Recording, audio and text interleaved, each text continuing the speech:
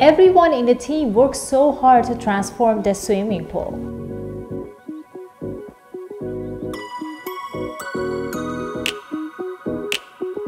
Hi everyone, my name is Aida Ziari and I'm a designer at Silex Design and Construction. Today I'm going to take you through the design and construction process of the swimming pool. I've started with changing the floor plan by removing some walls and adding some walls.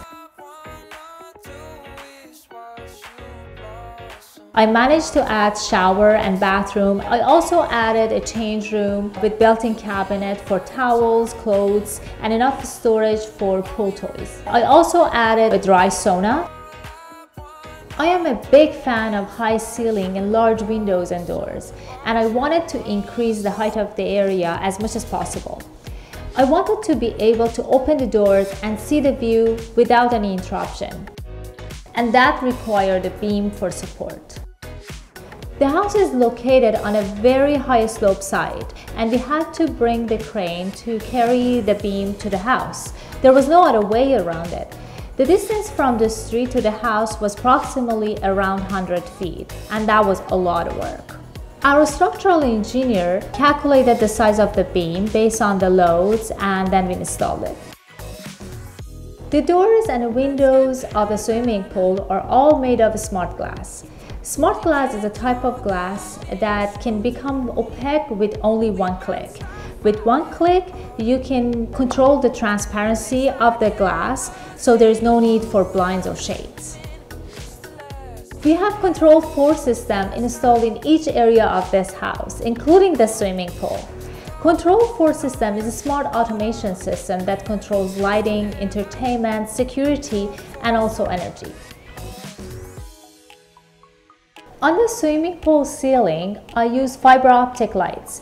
The lights travel through the cable and the source of the light is in a separate location. We custom painted the ceiling to look like the sky, and this fiber optic lights twinkles like stars. I added 2 stand showers so the client can shower quickly before they go to swim. The slope on the floor of the shower has been done somehow that the water doesn't go to the swimming pool. The tile behind the shower area has the wave pattern to mimic the water wave. We added a TV with built-in speakers in the pool area so the client can relax in a hot tub and watch TV at the same time. For the feature wall, I used 2 slabs of quartzite from Italy called Amazonite, and I have a built-in strip LED light around it.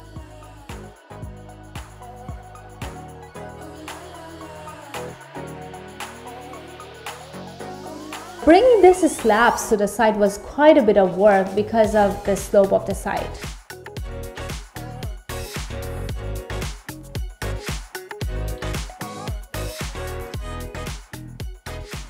In the sauna, we have built-in handmade Himalayan salt with LED behind it. The color of LED lights are changeable so the client can adjust them based on their mood.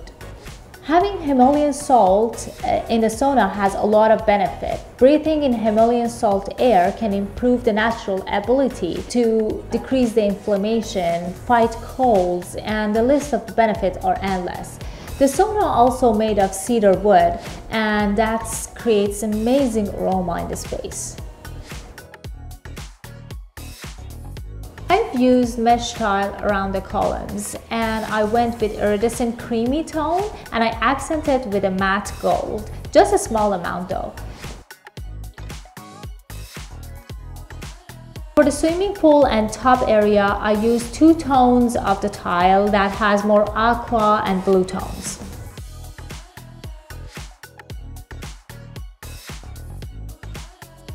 We also redid the backyard, so when you open the swimming pool doors, it looks clean and nice. We had a solid granite stone fire pit brought into the site. This granite weighed around 2 tons, and bringing it to the site was a lot of work. Overall, I think everything came together very nicely, and I'm hoping you like it too.